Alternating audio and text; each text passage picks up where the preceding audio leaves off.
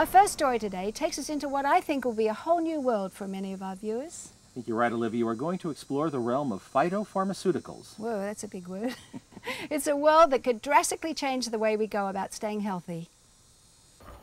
Phytopharmaceuticals are medicines made from plants. That means they don't contain the concentrated synthetic chemicals that comprise most of the drugs we take today. The ideology of Western medicine or allopathic medicine is one chemical, one receptor, one cure. They have one targeted push to the body. That's why there's so many side effects. Narinder Duggal is a medical doctor and educator with specialized training in pharmacology. Marcus Lowe is a naturopathic physician and author who's traveled widely studying natural medicines.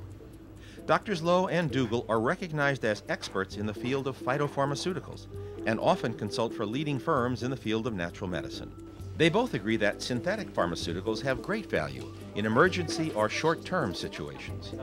But those results come with a price tag that often includes dangerous side effects. So doctors Duggal and Lowe say plant-based pharmaceuticals are a far better way to support long-term well-being. We're looking to nourish ourselves, and many of these drugs are basically single entities that inhibit an enzyme action or create a reaction to take place, but they don't help mend the body. You can't just manage a symptom and think someone's going to get better. You could, with a drug, save somebody's life. That's where they work the best. Short-term crisis intervention. But to create health, we have to do something different. And that's our key, is to have a plant matrix that has the ability to take multiple receptors and decrease them and return the human body back to a balance.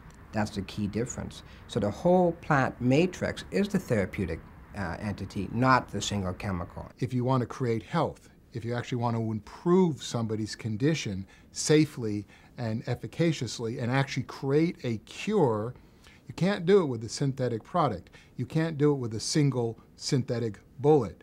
But the plant-based materials, having many ingredients that can buffer, that can synergize, that can make it more gentle and encourage health, is the way to go. Plant-based medicines, of course, are not a new idea, and in fact, they are the basis of most medicine on Earth today. Here's how ethnobotanist Chris Killam of the University of Massachusetts puts it. Plant medicines, or herbal medicines, are the #1 category of medicine in use in the world today. About 5 billion people on Earth use plants as medicines. They don't do so because they're ignorant, superstitious, or stupid. They do so because plants work. But U.S. doctors demand drugs that deliver consistent results as confirmed by clinical trials, and synthetic pharmaceuticals do deliver that. Doctors go to medical school. What do they learn? What's taught to them?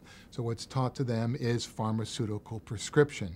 That's how they think. That's what they're comfortable with. That's what that organization is about. And if they're practicing standards of care, what their other associates are doing, then they're safe and they're doing what they've learned and what's appropriate.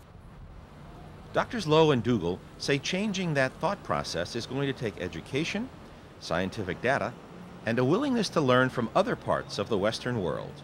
In chronic conditions, if we can use natural, scientifically validated, safe, effective products, that would be what we would want as first line, and as well as an adjunct to prescription drugs to help the prescription drugs as well. Conventional medicine of choice today is a synthetic pharmaceutical.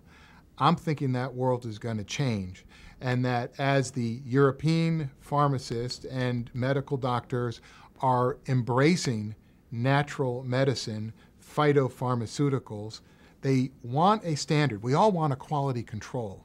We all need something that we know is safe and we know that is effective. And that's what they've done in Europe. Dr. Lowe says rigorous scientific standards are being applied to the production and testing of phytopharmaceuticals at companies like BioNorica in Germany. So what we have now is a plant material that is the same, that is standardized batch after batch, pill after pill, harvest after harvest. Pharmaceutical standards applied to natural medicine. Natural product in its complexity, in its potency, with science applied to it. To me, that is the future of pharmacy. That is the future of medicine. Doctors Dougal and Lowe also agree that Americans are often far too dependent on drugs for their well-being. Our health comes from within ourselves, and that is very clear as well. But natural ways of healing, if we can adopt them into our culture and recognize that we can still secure a scientific approach to that. It's what we do day to day, the habits that we are aware of and that we're proud of, and the habits that we're unaware of, whether they are supportive or not, impact who we are and how we are. Natural products will do it. You can't do it with a synthetic. You can't do it with an additive. You can't do it with the next miracle drug. There is no silver bullet that's going to improve everybody, make them thin, grow their hair back, do all this stuff. It's an impossible marketing lie. So as we come to grips with that and realize the government with healthcare reform is not going to save us, that there's nothing that's going to come and bail us out of our condition except ourselves.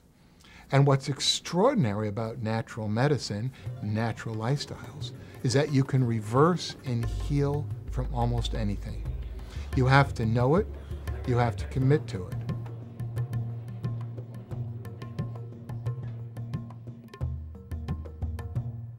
And part of that commitment to staying healthy, according to what I just saw, is using natural medicine as often as possible. Exactly right. You know, what's interesting, the two experts I talked to represented what could be seen as opposite ends of the spectrum. I mean, one was a conventionally trained MD, the other was a naturopathic physician. But it looked to me like they both came to the same conclusion when it comes to the benefits of those phytopharmaceuticals. That's exactly right. And you know, what's also interesting is they both expect that opinion to be increasingly adopted by their medical colleagues.